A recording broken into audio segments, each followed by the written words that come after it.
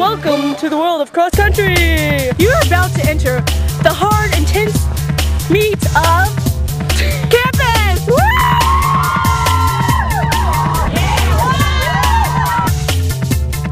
The 2007 cross-country team had an outstanding season by improving their times at each and every meet. At practices, they would strive to work hard and improve on their strength and endurance.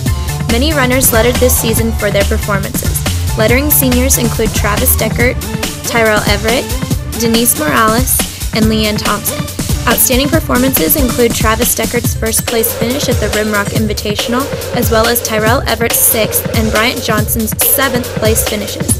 Ura George placed 14th at the City League meet, as well as Martin Harrison, who stood above the rest, placing 3rd at the meet, 11th at regionals, and was the first Wichita runner to cross the finish line at the state meet, placing 23rd.